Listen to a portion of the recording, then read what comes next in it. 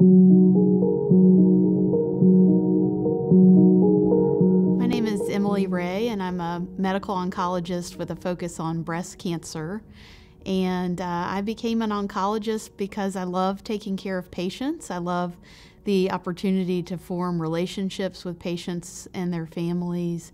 And I love the opportunity to help people in what, for many people, is one of the hardest times in their life and try to bring them some degree of comfort during that difficult time. Caring for people with breast cancer is important to me because I see so much of the people in my life and the patients that I encounter. There are patients who remind me of my mom or my grandmother or my sister-in-law, and I think about the fact that breast cancer could impact any of those important people in my life, and I want to ensure that my patients are cared for as well as I would want my own family cared for.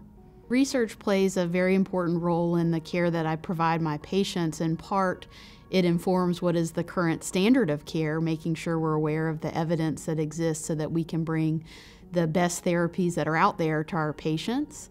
But it also enables us to be thinking the next step ahead, what could be in the future for our patients. Are there opportunities to connect a patient with a clinical trial or something else that's not only going to advance the care for the patient sitting in front of me, but also advance the care for the patients that will come behind them who are also affected by breast cancer.